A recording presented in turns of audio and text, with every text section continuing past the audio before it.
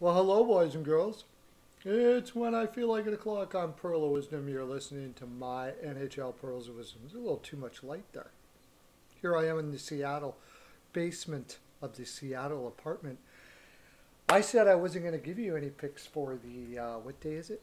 I'm going to be giving you free NHL picks, by the way. That's what I do here at Pearls of Wisdom Industries. For BPOW picks, the Patreon that brings all the frolic in the land. I'll leave it in the description and you can go check it out, and it's free. I'll give it to you for free for a month.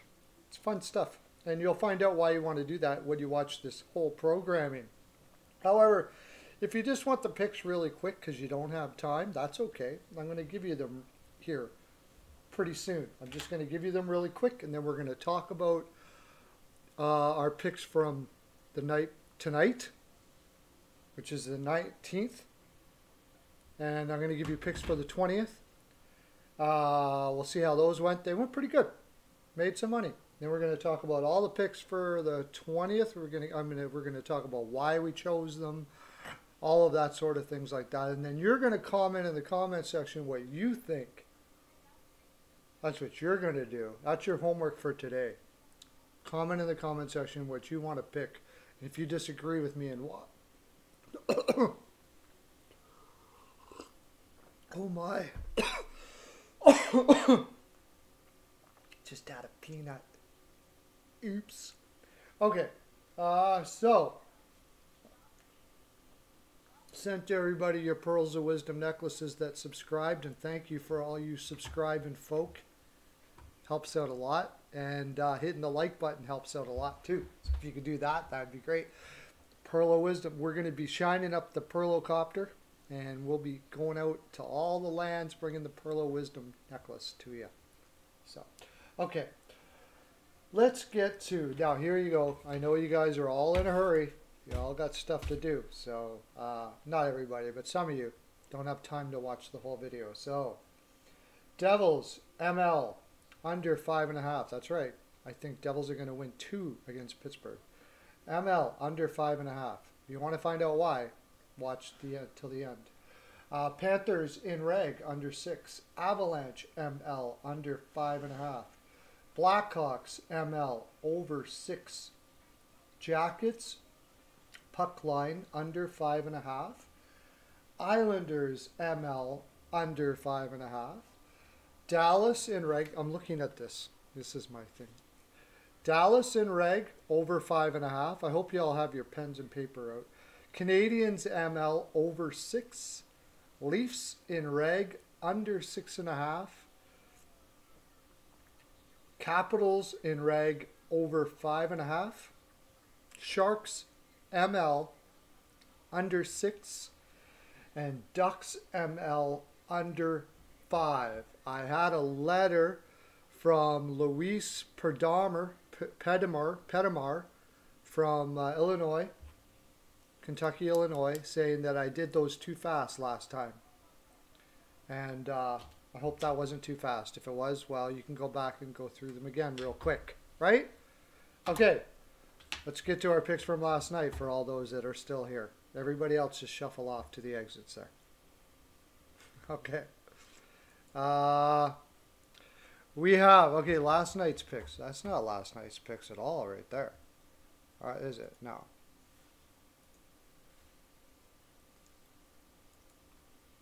This is last night's picks. Okay.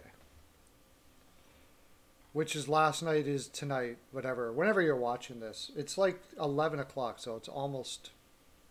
It's the 19th picks. We had the Rangers, and they couldn't hold on. I was really not sure about this game. I only put small pearls on it. But we did have the under. We liked the under quite a bit. I had it for medium pearls. This one we kicked on big time. We had the Canucks for big. No, sorry. We had the under for big. We had the Canucks for sort of big. Not bad. We did well. Flames versus Maple Leafs. We had the Leafs, but we had the over.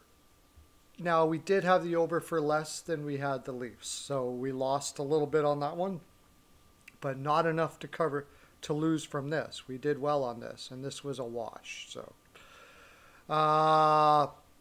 Blues versus the Sharks, we had a wash here. We had the Blues ML, and we had the under for very small. I wasn't sure about this game, and that's why. What I really should have did, I kicked myself, as I should have stuck with my original thought and taken the Sharks PL. We would have got a little more out of it, but we didn't have much on it. This one here, my friends, we freaking rocked on. When I found out the Laner was in net and Quick was in net, I quickly sent it out to my patrons. Go large over and large Golden Knights in reg. And we did, and we hit it, and we are up for the day because of it. We were already kind of up for the day anyways, but we really went up for the day with that one. So we're up again. Up, up, up, up. I got to go on my record. My record on my... Let's just take a look here on my Patreon here. See, this is some of the things I do. Harris over Shapovalov plus 1.5. My tennis pick, 175. Hit it. We got tennis picks all over the place here that I smoked. This one was killer. Mazzetti over Dimitrov pays 3.00. Hit it. Yeah, we hit a lot. We do a lot. We do a lot of hitting over here at the Patreon. That's why people make money. I'll show you my public page, which I'm supposed to update. I forgot to update. Have an update for maybe 2 days because I'm busy doing all of the work I do for you guys for your picks. This is our record. Where is it? Right here. Here's our record. Hockey, 125 and 95. That's 125 correct, 95. Remember, that's all lines, all totals on all games. I'm hitting like 65 to 70%. That's about to go up to about 131 and 190, 199. Maybe more than that. I have to do the math. But tennis just went up 110, and I haven't even had one wrong. So 110 and 79. That's what I'm hitting. NCAA, not the best. We did want to go up. We're 10 and 9 on NCAA now. But you can't hit them all the time. Anyways, we're kicking butt. So let's look at picks for tomorrow because we got a lot to do. Pittsburgh versus New Jersey. I am going back to New Jersey on this. Pittsburgh is playing 4 games in 6 nights. I do like road teams usually on afternoon games. But Wedgwood is probably going to be in for New Jersey. And he has been rocking. For Pittsburgh, I wonder if they're going to go with DeSmith. I'm not sure. But I just think New Jersey's got their number right now. I really do. Call it a hunch. I won't put huge on it. But I love the 240 at Bodog. Woo! Take it. At the very least, PL it. Put it in a, sorry, not total. Put it in a spread. What do you get, 157? Put it in a parlay there. Yeah. Nashville versus Florida. Drigger has been confirmed for Florida. That's huge. I cannot see Florida losing to Nashville back-to-back. I know Nashville has been surprising some teams here. It's kind of getting in that season where players kind of look at the stats and they look at the, this is like a last place team. Nashville's not having a good year. Gets in their head and they don't give them enough cred. But I don't think that's happening again. Saros is probably in for Nashville. He played really well the last game. So with Drigger in, I do think... And this being an afternoon game, I do like the under here. Did I put under on that? Where did I put that? Did I put under on that? Yes, under 6 too. Yeah, I like under 6. I really like Drigger. And Saros has been playing well. And it's an afternoon game. Afternoon games generally are lower scoring games because teams are outside of their hockey is a very routine orientated for most players. You take away their routine, they tend to not be in the same rhythm. Hockey's a very rhythm type game, very energy type game.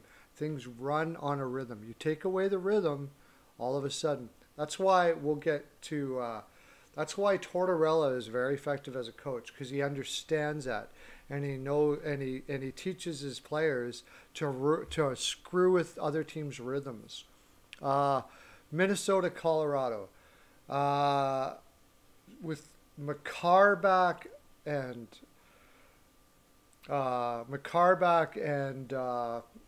what's his name?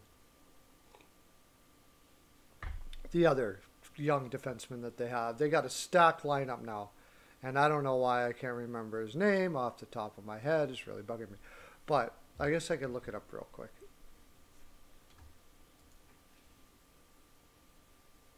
Why? Once I see it, I'm going to... Oh, yeah, they're not injured, so of course I'm not going to see it. Anyways, it's late. I guess I'm tired. Anyways, they have all their defensemen back. Byram, thank you, voices in my head. Byram. I think Colorado will keep on winning a lot. Minnesota will have Kakinen in, and this is an afternoon game, sort of. It's getting closer to the less not afternoon. I know that sounds weird, but the earlier, the more difficult. But I still think Colorado will probably pull this out. I wouldn't put a lot on it, especially since...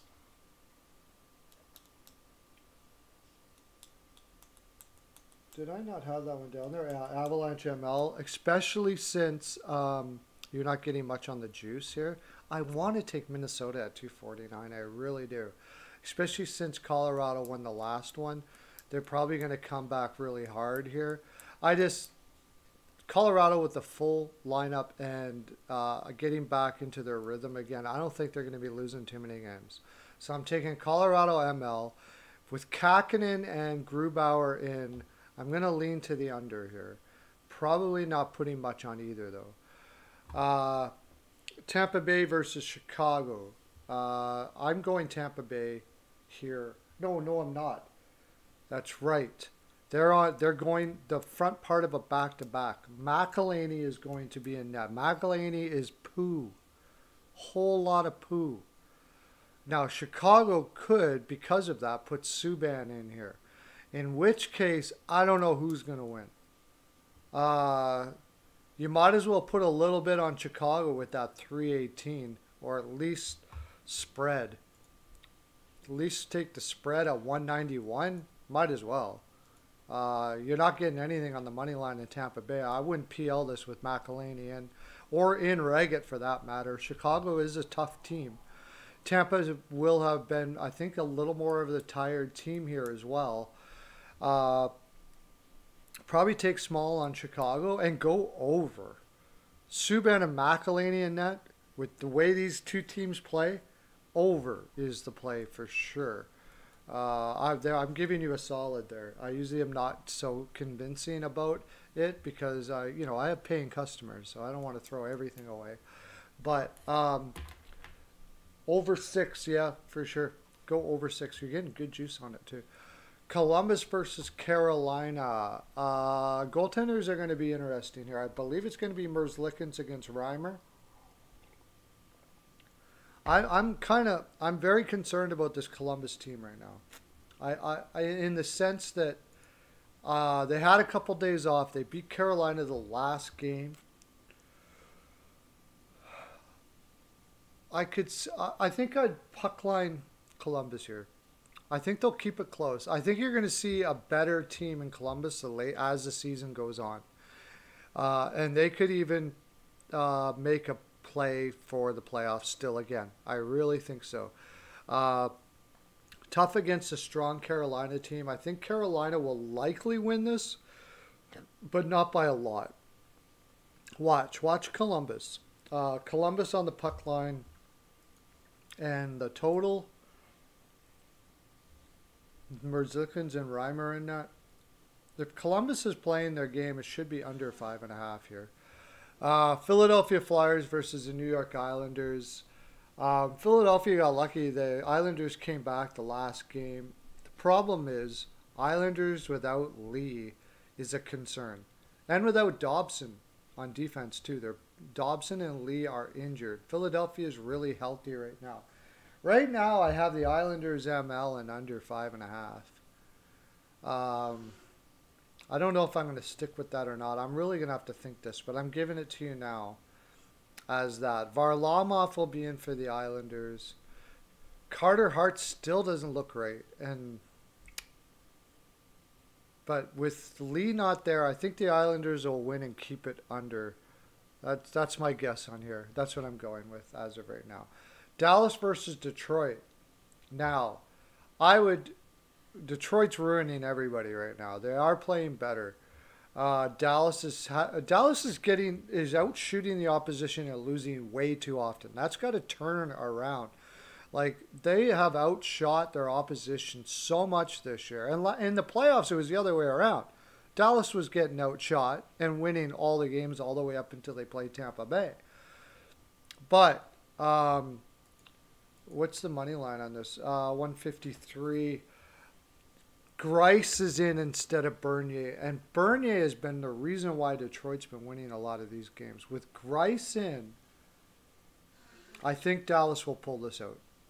I'm going to take Dallas ML because Detroit has been playing too well, which is only paying very small. And I'll probably lean the over here. 5.5. Grice can just crap the bed sometimes. Dallas has been shooting so much. I think I'll push the over, but not for very much. Very small. Now we got an issue here. I'll try to refresh this one more time. Look, it's already 11 o'clock at night, and they haven't even got anything done for Vancouver, Montreal, because they don't know who the goaltenders are going to be. So, it should be Price versus Holtby. Okay? If it's a 6... I can't. Holtby has just been terrible. I have no faith in Holtby for Vancouver. I'm taking Montreal here. I took Vancouver tonight or last night, whenever you're listening to this, on the 19th. On the back-to-back, I'm taking Montreal, ML, probably in reg. Go in reg. I even think you can go in reg on here against Vancouver. Vancouver has been winning because of Demko. I can't see them winning this game on a back-to-back on the road against Montreal. I know Price hasn't been playing well, but I'm going over and Montreal on that game as long as Holtby is in. So watch the goaltenders there. If you're on my Patreon, if you're a Patreon member or patron, I like last night, for instance, I found out that I kept on watching and we found out that it was Lehner and Quick. I went over on that game, and because it's Quick, I don't think Quick is really that great this year. I took Vegas in regulation, and sure enough, it came in. So that's one benefit of being over there. Toronto versus Calgary. Toronto's got to win this game. But Hutchinson is going to be in for Toronto. No, it's Campbell. Campbell is in. And then Riddick is in for Calgary, and Riddick is very, you don't know what you're getting from Riddick. He had a couple good games, mostly bad games. So Calgary on a back-to-back. Toronto should have won that game already. They should have won that game last night. They got to be winning this one tonight, and I think they will. I'm going to take Toronto. Both of them on our back-to-back.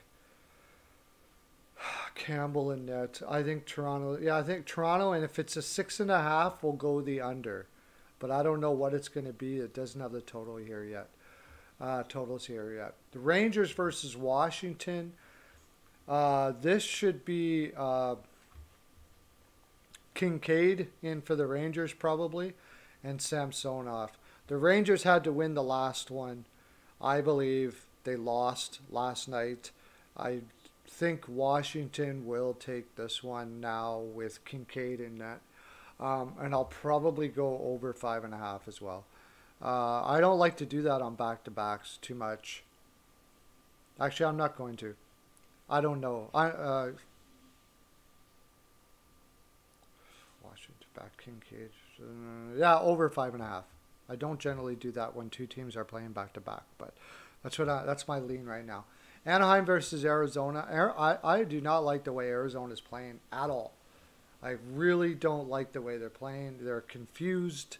It just doesn't. And with Hill in net, this is going to be his third or fourth game. He's not really an NHL level goaltender. Anaheim will likely go back to Miller here. I'm going to take Anaheim. Anaheim on the money line. And, wow, Anaheim's getting 210. Nice. I like it. Anaheim money line, and question is over or under. That's a tough one. Under 5.5. St. Louis, San Jose. I'm gonna go back to San Jose. St. Louis just pulled it out on the back-to-back at home. San Jose is going to be putting Dubnyk in. St. Louis is going to be putting Ville Husso in. I like San Jose here. I like Dubnyk, and I don't know what they're going to be giving us for a total here. Do they have anything yet? Probably under 6 on a back-to-back. I would go the under. Winnipeg versus Edmonton. I'm all over the place with this game. It should be Smith in net. I've heard that they might go back to Korpisalo. If they go back to Korpisalo here, I'm taking Winnipeg. And if it's they do have a 6, so I'm taking Winnipeg. Winnipeg will have Hellebuyck in against Korpisalo. I'm going to take Winnipeg and the over. If it's Smith, I'll take Edmonton and the under. There you go, boys and girls. That's my full 42%. I got to get to bed. I'm tired tonight. I said I wasn't going to do this, but I miss you. I just miss you. You know what I mean?